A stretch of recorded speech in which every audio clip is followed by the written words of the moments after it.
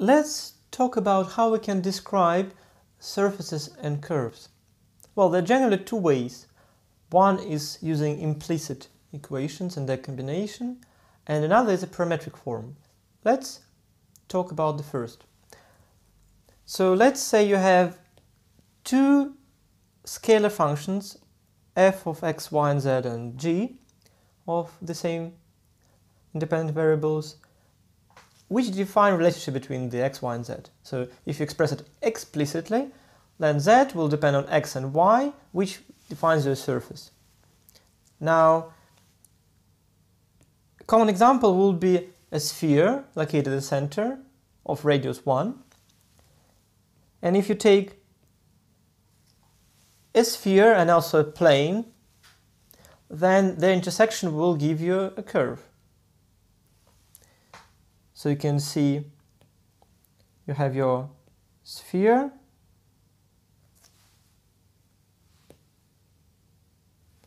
and you have your plane.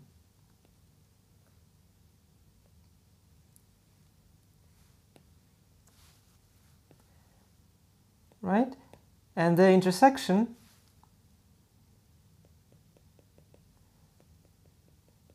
will give you a ring.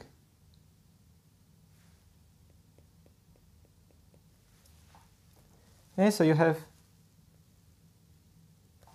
something which lives on that curve, that line, which is c defined by x squared plus y squared equals 1, where you had a plane z equals 0 and you had a sphere which is given by that equation. Okay? So if you take an intersection of the sphere and the plane, you get the ring, the circle.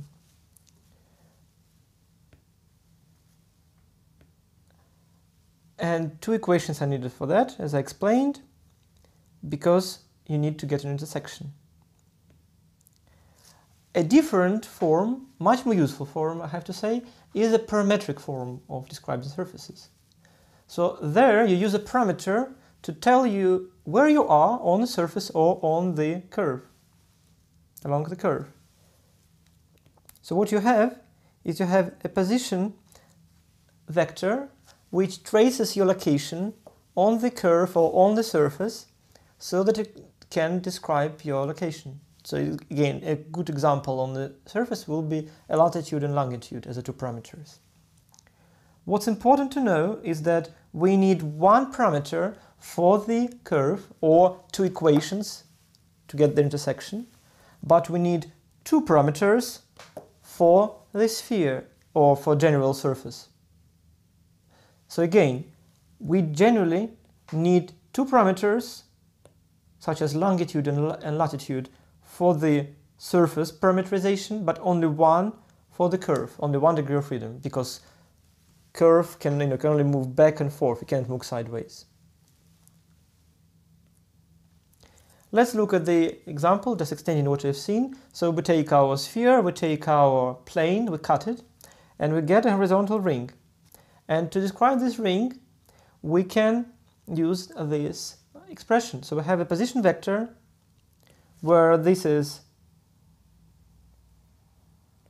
x of t, that is y of t, and that is z of t. And z of t is 0 because we're in a plane z equals 0. So that is expression for our ring. So we move that way as we change our parameter t, and the point will depend on this parameter. So that is our ring described by that equation. Yes, so it's an example of a ring in the plane. Now let's talk a bit more. What does it actually mean? What does it mean tracing out as we move around the curve? So generally, this for a ring, between 0 and 2 pi, because then we move full circle, the t will be 2 pi, so cosine of 2 pi is the same as cosine 0. And if we say we move later, we keep moving, then we can just return or make several rounds along the circle. So we can do more than 2 pi, but it means that we started a new round. Another example will be a straight line. For example, if we take our vector, depending on one parameter t, and write it down as some constant vector plus parameter times another constant vector. And if we pick just two vectors, for example, 3 minus 1, 2, plus t, 2, 1, 3, we can simplify it and write it as 3 plus 2t minus 1 plus t and 2 plus 3t, right? So that will be a parametric way to describe a straight line. So in this case again, you have your x of t, y of t, and z of t, which all depend on this one parameter. So, and that's for the straight line. So one of these vector defines you a reference location on that line. So for t equals 0, that vector belongs to this line, and another vector shows you orientation of that line. So once you sum them up, you can move along the straight line. And yet another example, let's look at the curve which is given by that expression. So you have again cosine t, sine t, and also some linear dependence on parameter. What does it look like? Well, you can write it also, again, remember we have two ways to describe vectors, the coordinate form and the sum notation with the unit vectors. And that is the circular helix. So you can visualize it by moving like you move in a circle, but also do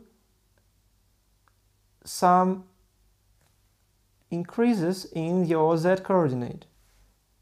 So you have your z coordinate, which is pointing upwards, and that will be the example of the helix.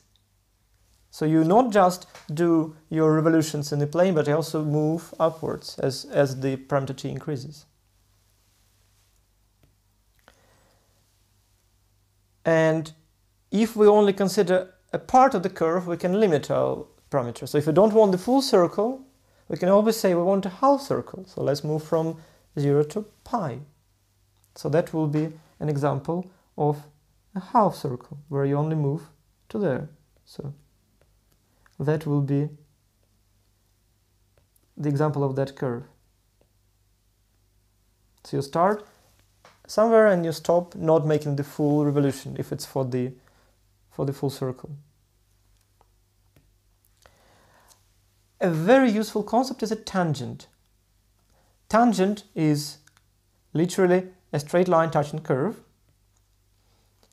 And what we want to do now is briefly understand how to compute tangents.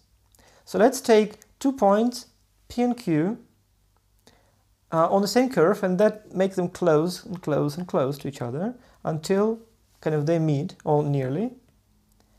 And if we use a parameterized form, then let's say point P was just some location, to give a fixed parameter, and Q was in the slightly later location, a slightly different parameter. And then if we take these points really close on the line,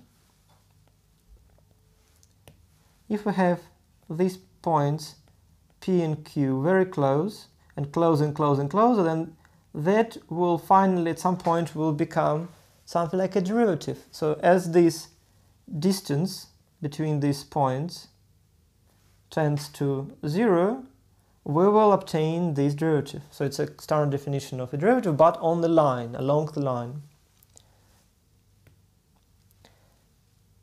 But what is useful, we can differentiate not the whole thing at once, but we can differentiate this position vector component by component. So we can differentiate first x, then y, then z with respect to parameter t.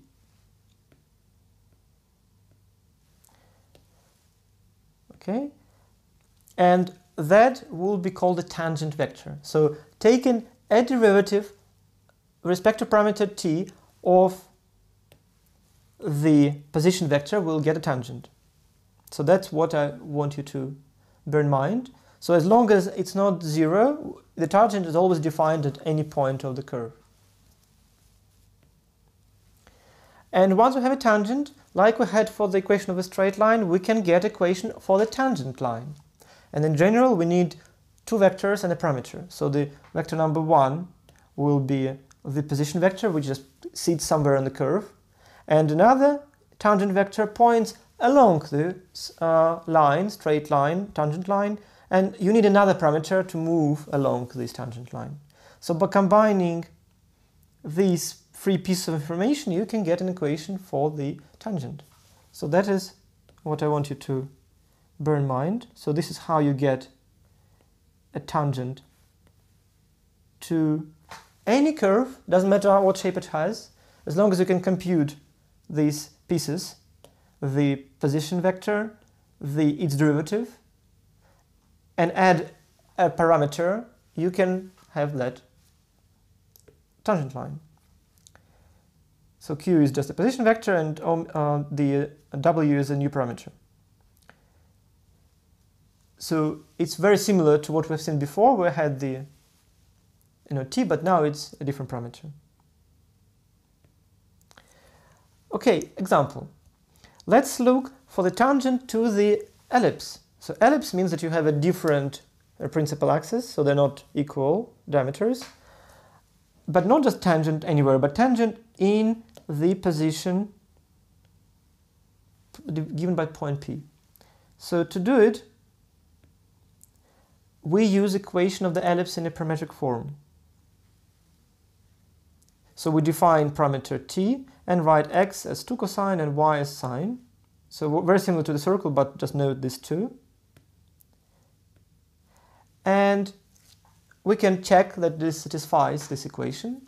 But what we need now is we need to use the definition of a tangent line. So first, we note that the position vector r of t is x of t, y of t, which in our case will be 2 cosine t sine t. And note that point P is actually sitting at the location for the position vector at pi over 4, which is 2 cosine pi over 4 sine pi over 4.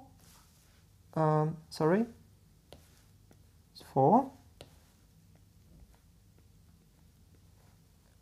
Which will give us our point P.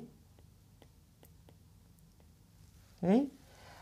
And then we need another vector, which is the vector in the tangent orientation, which is the r prime. So the r prime of t in general will be just a derivative of dx with respect to time and dy. And if we differentiate it, we get minus 2 sine t cosine t. And again, at the point P, we get the position vector pi over 4. They take the parameter t equals to pi over 4, so that's that. And then we get minus 2 sine pi over 4 cosine pi over 4, which will be simplified to minus square root of 2, square root of 2 over 2. Right, so that's two pieces of information we need. So we now have the orientation along the tangent line, and we have the position of our vector at this point which we wanted to. So putting these together, we have an equation for the ellipse, for the tangent to the ellipse, I mean. So you have the first bit, which is the position at this point, and you have a second bit, which is the derivative of that position at this point. And you have a parameter. And if you add this together and simplify, you get an equation for the tangent to the ellipse. So that is the answer. So, of course, if it will be given a different point, the tangent to the ellipse will be pointing in a different direction and it will change. But at this point, at a given point, we now know that it depends only on one parameter. So at a fixed point to the ellipse, it's just a straight line touching this ellipse at this point.